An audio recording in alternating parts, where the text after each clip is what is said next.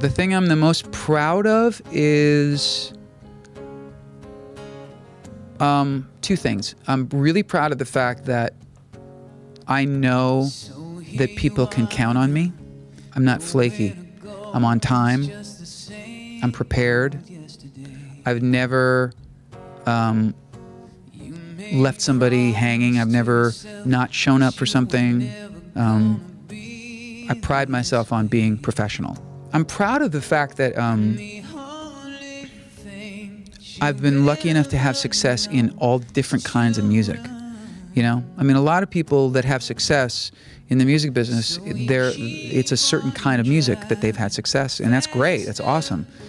But I really love when I look at my resume that it's, I mean, separate and apart from my songs, which I think, you know, even in my own singing career, I mean, the fact that there's Right Here Waiting, and then there's Don't Mean Nothing, and then there's Hazard, and then there's, I mean, keep coming back. These songs are all really different from each other. But the people that I've had success working with range from Daughtry to Keith Urban to Barbra Streisand.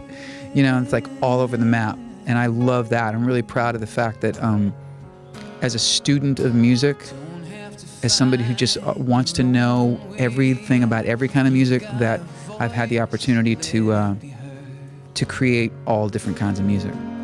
Just when it feels you're on a dead end. You know, I can obviously be way more interactive with fans through Twitter and Facebook.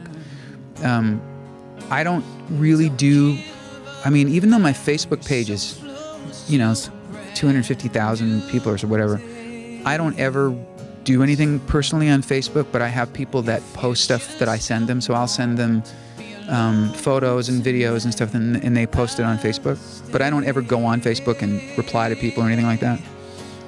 But I am on Twitter, and I try every day or every couple of days to go through the feed and answer people specific things. We also do a thing where we collect questions, and I'll do like a video answer. I'll read questions from different people and answer them. And I started doing this thing called the Living Room Sessions, where I just do acoustic versions of songs that people, you know, we pick 5 winners in whatever song they want me to do. And some of them are obscure songs, you know. And so I'll sort of dedicate that song to that person. The only thing about Twitter that I think is interesting is not, I mean, I know a lot of people use Twitter to promote their music. I don't really look at it like that. I mean, I know that you can. I just like Twitter because it's a different kind of creative outlet for me. My whole mission on Twitter is to try to be funny and try to be,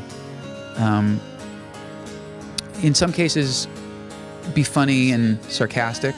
But it's also a great place for me to tell people about other music and television shows and movies that I love, and especially love telling my followers, you got to check out this song by this person, especially if they're sort of unknown or up-and-coming artists. So I think there's a lot of good about it.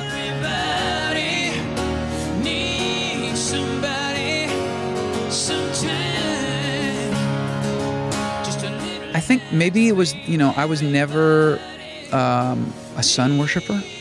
I was never tan. I was always pale.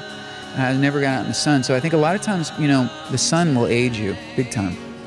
So, but I've also just never been a terribly destructive guy. I never did drugs, ever.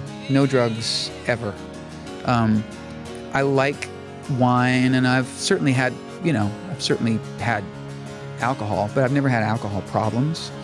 I've always been pretty good about taking care of myself and working out and eating healthy. And I'm not completely a vegetarian, but I'm pretty close. I only eat fish occasionally.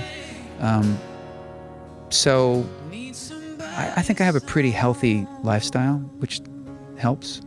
But yeah, I'll be 50 next year. It's crazy.